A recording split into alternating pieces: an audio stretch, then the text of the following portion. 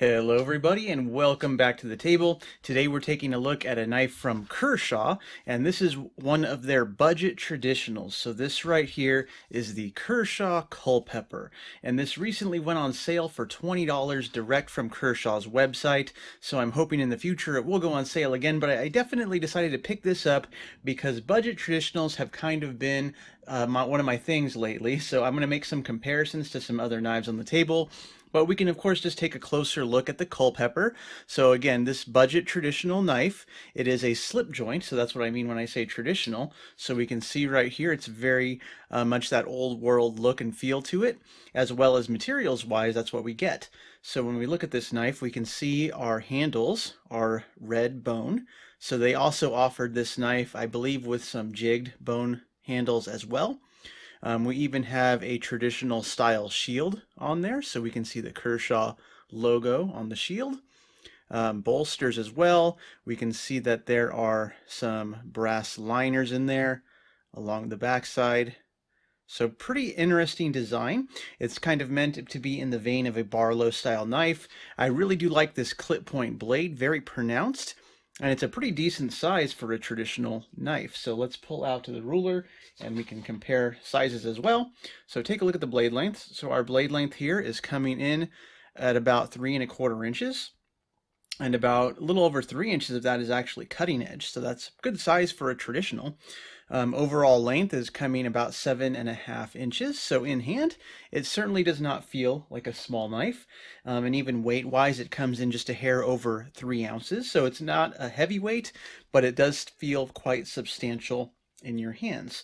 We do have some jimping along the spine of the blade here, which may or may not be something of interest to you, because of course a slip joint has no locking mechanism. So if you bear down too much on that jimping, that could lead to a bad result.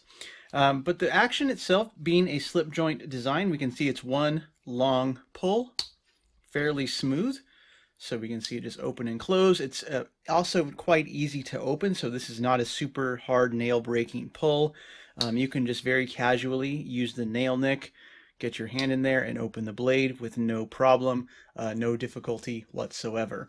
You can also just pinch it from here as well if you'd rather go that route also. So nice good size knife. And one of the things I look at when I buy modern traditional knives, I like to look just inside the construction here, and you can see it's fairly clean. So you can see in there, because a lot of the places that assemble these knives for various companies, they tend to leave a lot of dirt and grime inside the mechanism, and it's really not a good sign of a quality build. But being Kershaw, I know they know how to make knives, know how to get them done, and even though, of course, these are produced overseas, they know which factories to work with to make these designs happen. So this was a pretty interesting knife overall. I do appreciate that for a slip joint. Of course, we also do have a lanyard hole if you prefer those on a knife, because there's plenty of room in the handle, not only for that beefy blade, but for the lanyard. So a lot of cool options here. Pretty nice, honestly. For $20, I don't think I can complain, because there is definitely some competition out there. And if anything, Kershaw is kind of late to this kind of traditional field, because we do have some other knives from some other companies, which we can take a look at right now. So two come to mind.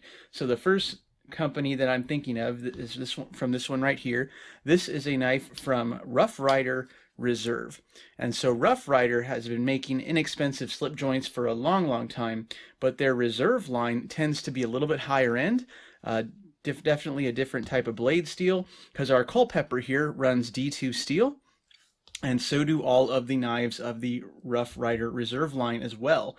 That seems to be their mainstay steel, so they're definitely trying to go for the same market, the same style, the same price point essentially.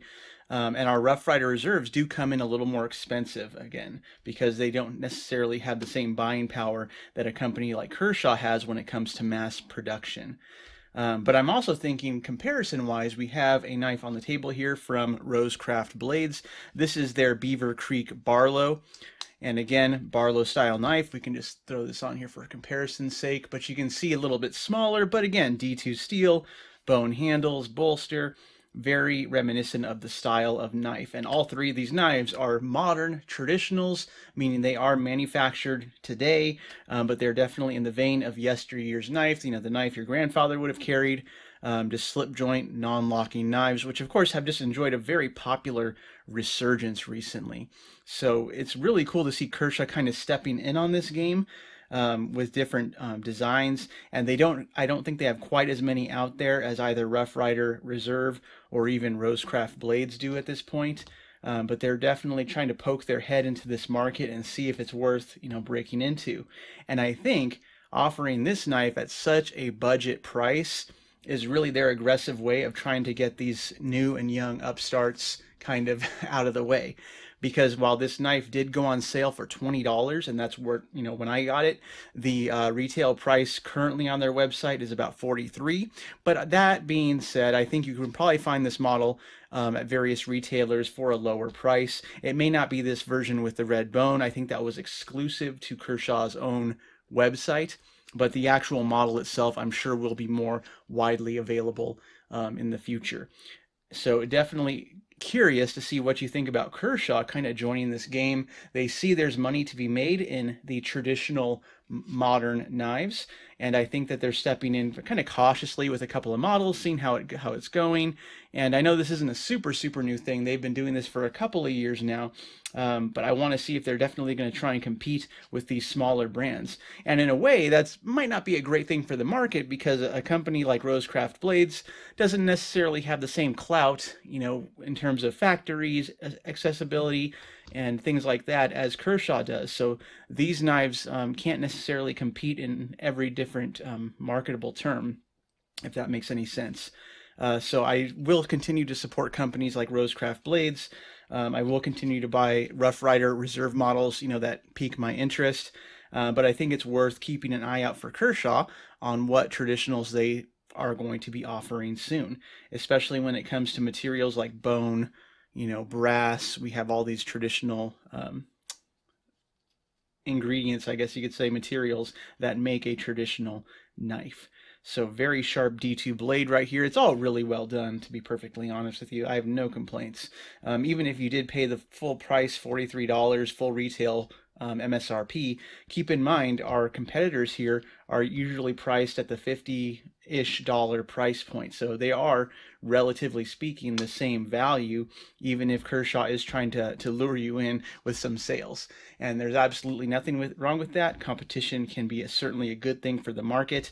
And the Kershaw Culpepper here, I think, is kind of leading the charge for Kershaw, at least in terms of, getting people to be more interested in these traditional style knives. So again, tell me what you think. Should Kershaw try to break into this market more, or should they leave it to the smaller guys to try and make a buck out there?